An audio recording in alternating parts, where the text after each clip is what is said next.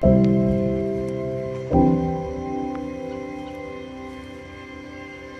carrots. Beautiful.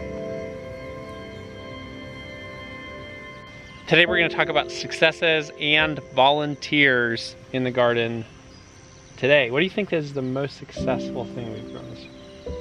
Well, it was just July, but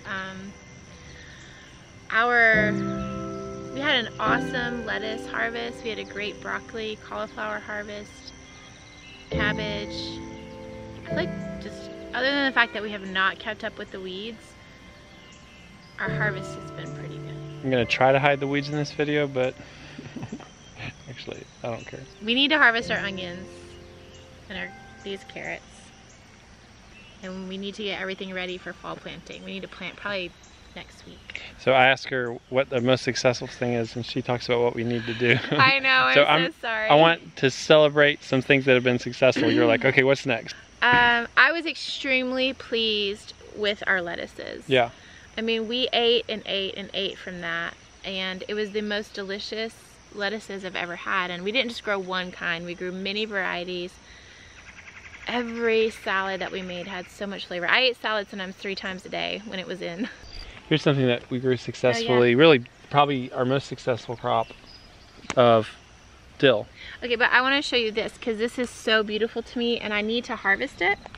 We grew a lot of cilantro, but I let it bolt and flower. And when there were flowers, I did that so that pollinators would come into our garden. But now it's time to harvest the seeds of some of it. Not all of it's ready.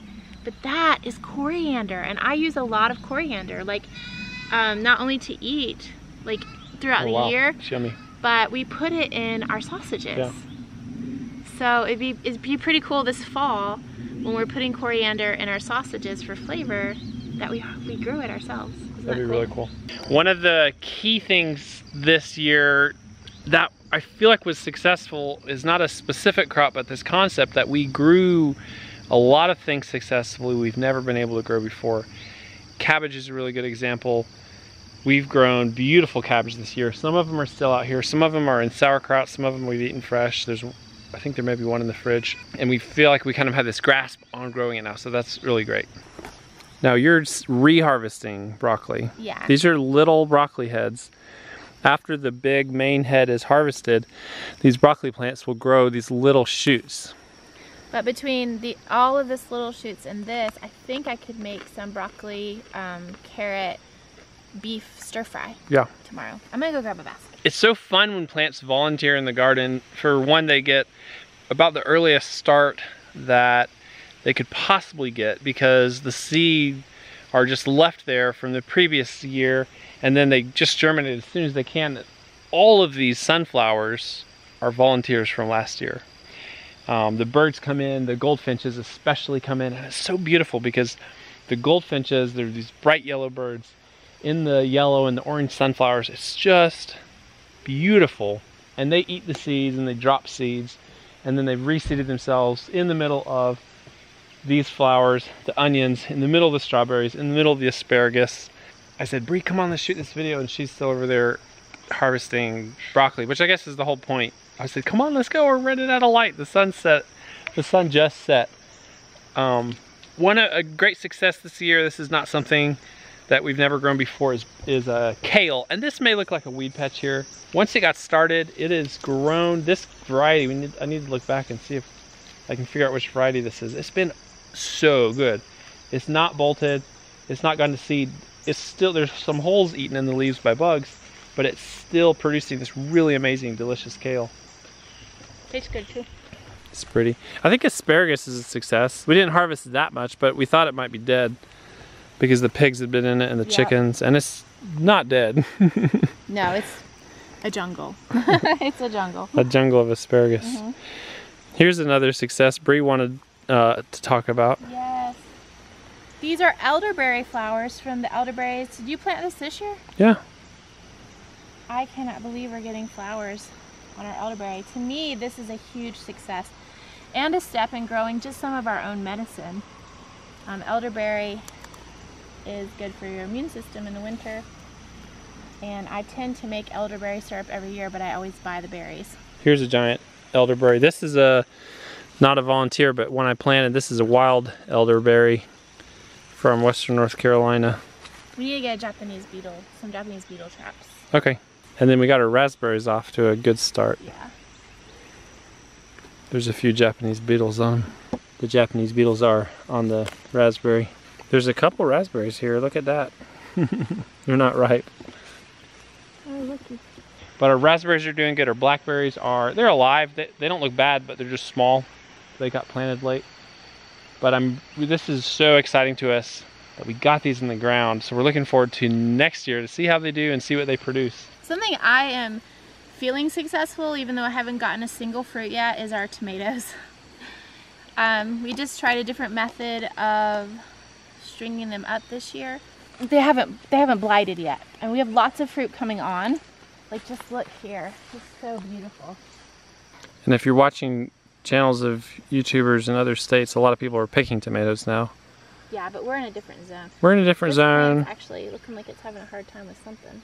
And we started them out slightly late, but not late, very late. Not very late. But they're growing great. They're doing good. This other plant. Is that not so beautiful? And look here, look at this one. It's two. Very pretty. Those are aromas. They're called San Marzano, and they're known for sauce.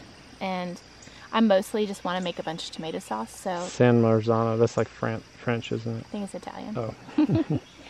I'm basically only gonna do sauce and diced tomatoes. That's all I need it for. Diced for chili and curry, and sauce for pizza and spaghetti. Yeah, but these are supposed to be like paste tomatoes, thicker. So they don't make a watery sauce, they make like a thicker sauce. Purple basil. I always put my basil with my tomatoes just for fun. And then I'll have just a regular sweet basil. And I actually need to come out here and harvest a bunch because I have a lot of it. And I need to make pesto and dry some for the year for herbs for the kitchen.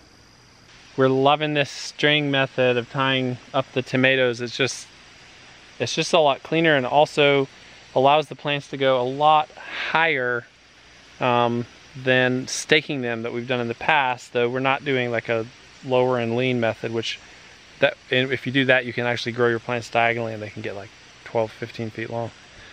But these will be able to get up to well above 6 feet. I just grow purple beans for fun. Of course we'll eat them. They're easy to pick though, because you can find them. They are easy to pick because you can find them.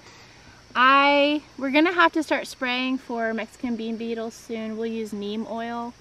We'll do that in the evening because we are starting to get them on the plants. You can show the damage there. Most of the plants look good, but then you look at a plant just like this out of the blue and it's like, what? Why is this one plant so beat up? One of my big garden goals this year was to not lose to the Mexican bean beetle, which we've always gotten beans, but our harvesting time has just been cut short. Yeah, last year we didn't put any beans up because of them. Yeah, we ate them fresh, and then we weren't able to preserve any at all. And that's like a huge thing for us in the winter is beans. And I grew this year I grew a long skinny tenderette bean because we tend to like to stir fry them, and I can still chop them up and put them in soup. But I'm excited about having long, and I want to make jelly beans. It's been years. Look at these sweet potato plants, looking beautiful. In about 5 minutes, we're going to be up to our ears in squash. This plant's just covered with these little squash. It'll just be a few days, not minutes. I didn't even know we were growing zucchini and squash, like just plain zucchini, plain yellow squash. And so Lorraine had given me some the other day because I was like, I didn't grow any, can I have some of yours? I like baby zucchinis. I'm just going to pick them because I'll forget. Nice. Yeah. My favorite thing to do with zucchini and squash is to saute it and then toss it in pesto, homemade pesto. Sounds good. Yeah, and then make like a side of pasta. I like zucchini bread with butter and honey. That sounds really good. And honey and butter. I think this might be cantaloupe. Yes, cantaloupe. I think we might actually have homegrown cantaloupe. I've never had homegrown cantaloupe. Do you enjoy coming out in the garden? It's my favorite thing to do. I think that's one of the biggest successes of the garden. Having this as a refuge. Spent the night with the kids out here the other night. And I go up in that corner up there in the mornings and read by myself. Nobody can even see me now that the corn is out. Here's kind of a funny little success of the garden so far. This is Brighton's garden here. And it's like a miniature, it's like a bonsai garden. He comes out every time he sees this, he's like, look, our garden's growing, our garden's growing. He doesn't notice that the corn is like a quarter of the height of the corn up the hill. The reason this area is so poor because this is like where the sawdust was dumped out in this area. So we knew that we'd have a nitrogen deficit for probably a couple years right in this landing zone. So we're using it for composting and we raise ducks up over here. Ducks are another success of the garden this year.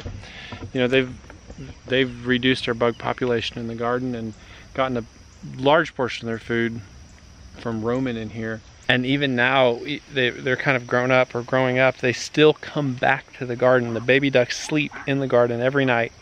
They sleep right up there near where they were raised in that cage in a little A-frame shelter. They kind of know this as home.